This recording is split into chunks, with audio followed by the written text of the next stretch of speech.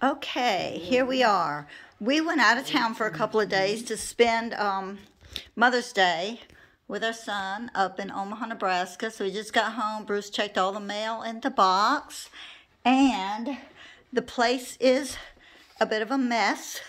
But I'm going to show you what has been going on since we've been gone. The electrician has been here with all of his crew. And we have tools. And we have more tools, and of course dust, as with any project. And there is our wonderful electrician, David Miller, on the phone, always doing business. And he's hanging this beautiful light in the kitchen. They've done all these new outlets, and the wood was so thick and so deep. They have had to cut so hard through so much wood. It's been an extra difficult job. And they're running all new wires upstairs. Well, upstairs, I mean in the attic. And they've made the opening larger. And here's all the wire everywhere.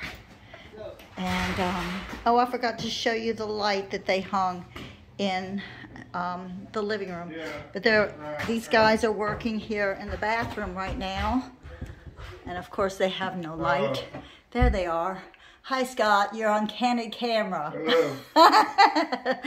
Okay, he seems absolutely thrilled with his star status. So, but it's a big job, and they've worked very hard for many days, and we appreciate so much the work that they're doing, and it's going to help our house to be beautiful. And look at this, everything to code, all the right heights for all the switches and the plugs. And I like this color. It's such a nice little buff color. Looks good.